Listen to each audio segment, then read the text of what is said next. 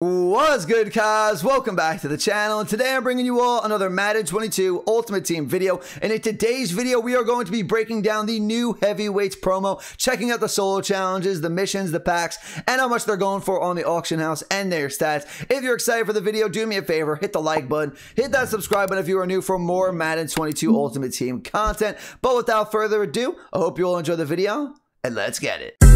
Minika, watch me on Twitch, ooh, I'm streaming. I'm on YouTube, subscribe to the channel, red button beaming. Let's get that sub count, take over YouTube, ooh, we teaming. My content so high, ooh, yeah, I'm steaming. Ooh, yeah, I'm steaming, red button beaming. Ladies and gentlemen, I am back on Madden 22 Ultimate Team, and today we have a new Wildcard Wednesday promo, the new heavyweights promo. So in this video, I will be breaking it down, showing you all the solo challenges, showing you all the missions, the new packs. If it's like it was last Wednesday with the flashback Wildcard Wednesday, there will be no sets for this program or this promo, but we'll have to check in a second. But the first thing we're going to start off with is the solo challenges. So once we head over to the solo challenges, you guys are now going to see the heavyweight section. There is no more flashback section, so if you didn't do the flashback solo challenges last week, those will be gone and you will no longer be able to do them. However, now we have 5 new heavyweight challenges, one for Montez Sweat, one for Jack Conklin, one for Roger Saffold, one for Quentin Spain, and one for Brandon Williams. And these should not be too long. These solo challenges should not take you long at all. For the Montez Sweat one, all you're gonna have to do is not allow a touchdown this drive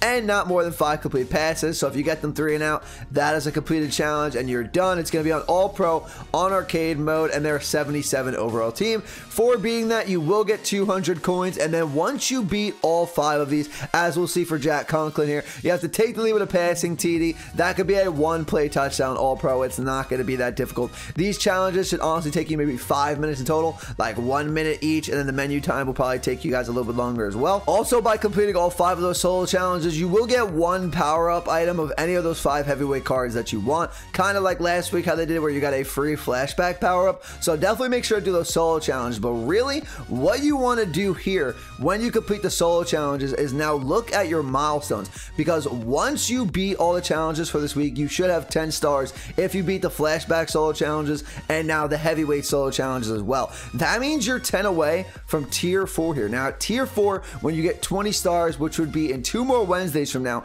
if you do the solo challenges every single week, you will get yourself a Wildcard Wednesday fantasy pack. And at this moment, we still don't know what's going to be in that Wildcard Wednesday fantasy pack. We all imagine it's going to be at least 1 player from every single program, so the flashback, the heavyweights, and the 2 other programs that they're going to drop in the next 2 weeks, that you'll be able to choose at least 1 player from that was part of one of these programs. Maybe they'll give us every single player and you could choose one of them. We really don't know the exact details on this pack, but I'm assuming they're going to have at least 1 player from every single program, and you could pick your favorite. So you're going to get basically a free 88, 89 overall, and then if next week they make a 90, or 2 weeks after this they make a 90 overall, and you could pick whichever one you want. You'll also get 1,000 coins for 10 stars and 15 stars as well, and then every 20 stars. So if you keep doing this every single Wednesday, by the time you get to 40 stars, you'll get yourself another fantasy pack. So definitely worth doing these solo challenges every single week. But let's check out the mission. Now when we head over to the missions, these really are not much. What it's going to show you in the missions is basically exactly what I just told you.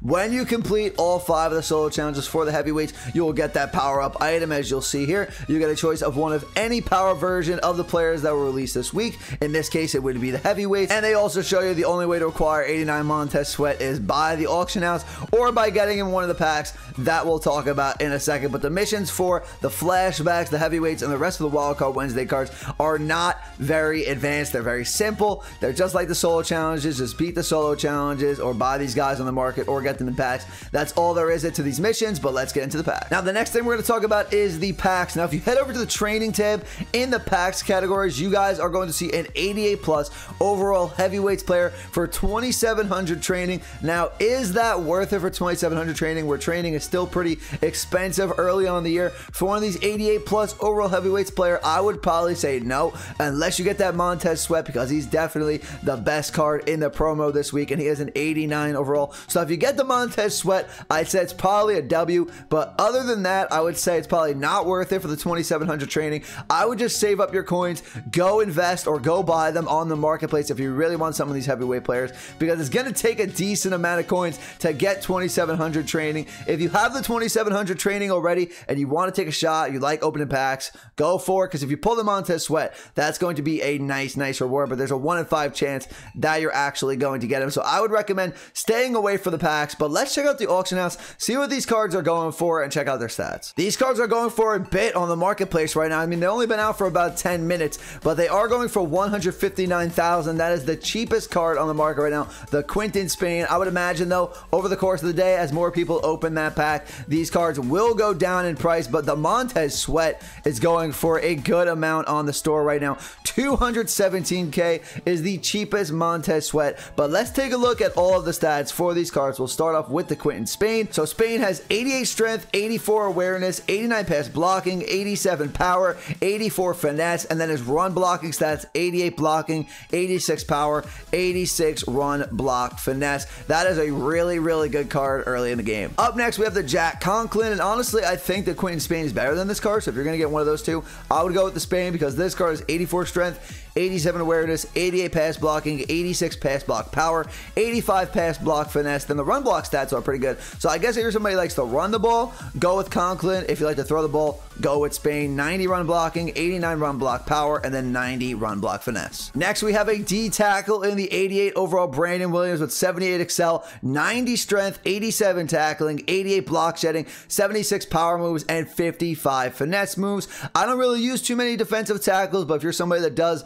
this card's good. Up next is the 88 overall RODGERS Sathful, the 87 strength, 87 awareness, 88 pass blocking, 84 pass block power, 86 pass block finesse, with 91 run blocking, 88 run block power, and 90 run block finesse.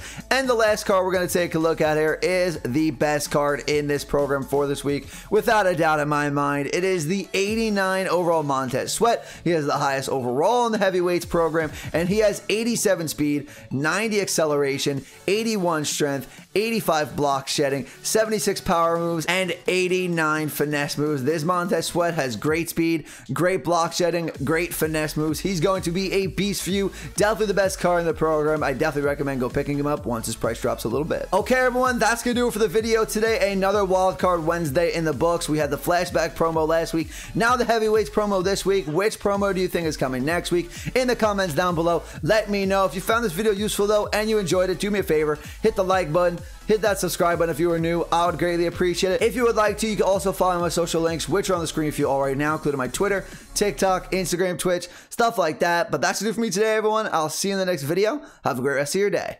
Peace out.